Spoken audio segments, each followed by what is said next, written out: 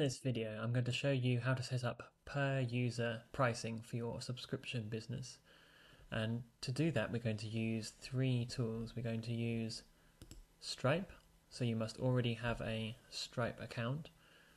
And we're going to build the application in Bubble, that's bubble.io. That's for you building this SaaS application. And to connect the two together, we're going to use PriceWell, and that's PriceWell.io. And you create an account there. You can connect your Stripe account and set up the Bubble integration. Link will be in the description below. And once that's all set up, we can go ahead with the tutorial.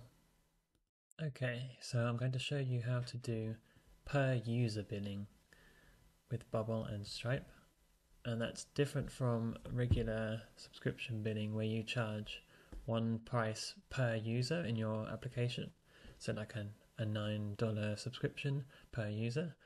This per user billing can be used for teams or companies that sign up to your application and they want to have multiple users using the system under $9 per user that one card is paying for.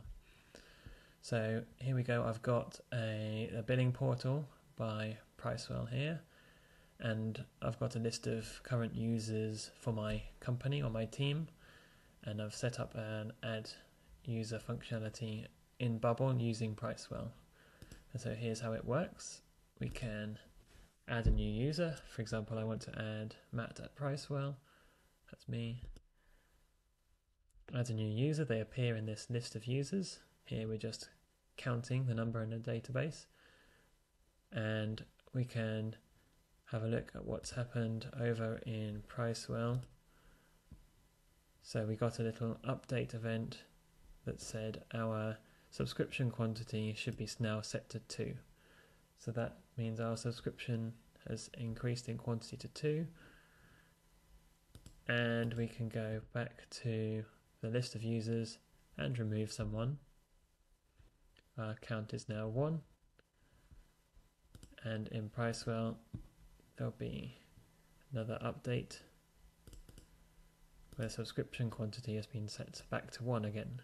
So that means Stripe has been updated automatically for you, and we can check that over in Stripe itself.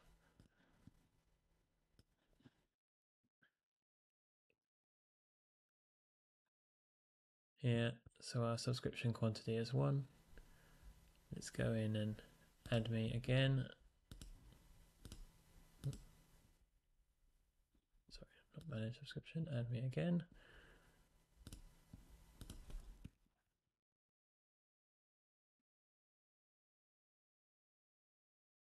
Here we go, now we've got our 2 users.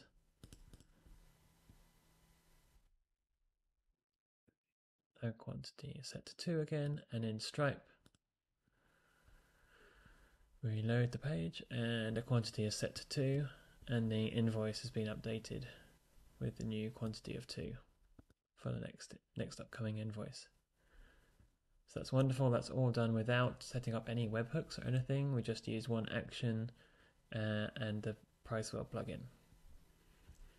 Now let's have a look at how it's set up in Bubble itself. So in terms of data, we've got a users table, users data type, and a company's data type.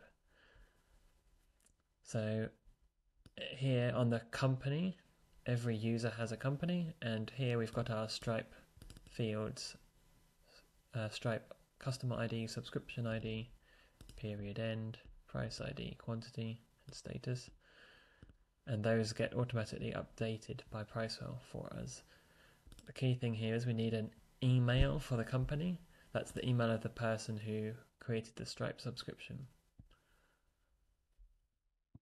Now our users, they have an email themselves and a company that they are linked to. So now we've got multiple users for one company. Let's have a look at our page here. So here we've got a repeating group showing all the users in the system.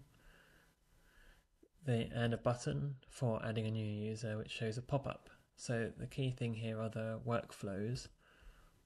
So when we add a new user, when this add user button was clicked inside the pop-up, we create an account for someone using the email address. Then we set their company to the current user's company, the person who's logged in to the company. Hide the pop-up, and then we run this action, update Stripe subscription quantity. This is an action from the PriceWell plugin.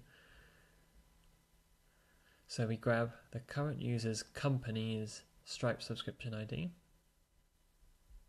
and we count all users and add one because we just created a new account.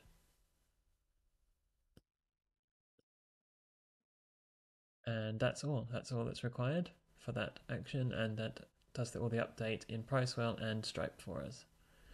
Now when we delete a user, pressing this X button, we have another workflow here. We actually delete the user, and then we run update Stripe subscription quantity, and we use the current user's company's Stripe subscription ID, and then we just count all users with the left, and I'm just using this max to make sure we don't go below 1.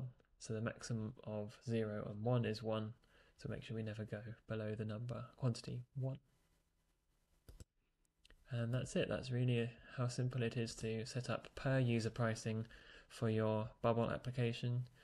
So you can have multiple users with one subscription that's charged an amount per user that are in the system.